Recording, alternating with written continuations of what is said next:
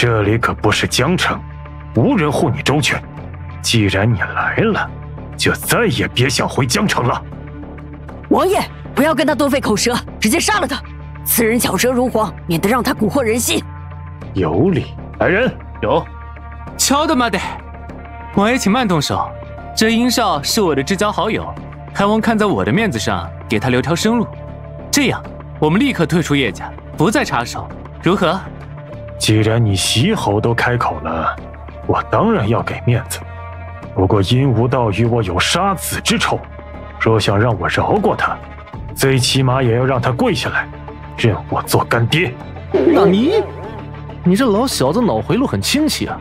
我杀了你的义子，就要做你的义子。我要是杀了你，是不是还要给你儿子当爹啊？庶子！来人呐！在。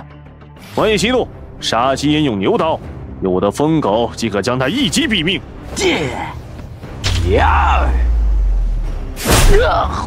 天哪，一击必杀！就这？不是说他荒淫无道，不学无术吗？怎么功夫如此厉害呀？没那么简单。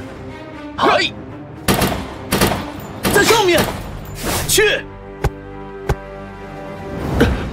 嘿，不要！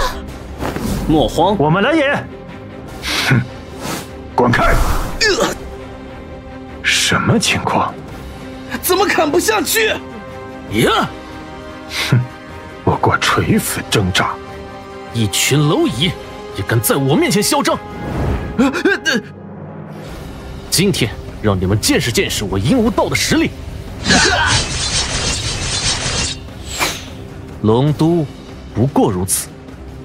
此人到底什么来头？我也不知道他现在为何如此恐怖。我认输，以后叶家归东院掌管，我西院绝不插手，还请留我们西院一条活路。还算聪明。废物，不过是会点拳脚而已，还真以为可以叱咤龙都了。王爷忍了这么久，终于要亲自出手了。老子跺脚，北疆镇3镇，你个小东西，也敢在我面前放肆！北疆王要亲自动手了，这下他完蛋了。早已听闻王爷靠一双铁拳震慑北疆，打得6国高手不敢越界，没想到今天有幸见到王爷出手啊！北疆王出手，无道能打得过吗？绝无可能。北疆王的拳法开山裂地，不是普通武道，连我都不是对手。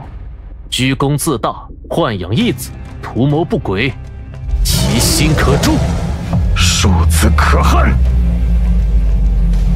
老东西，时代变了。初夜，我这是在哪里？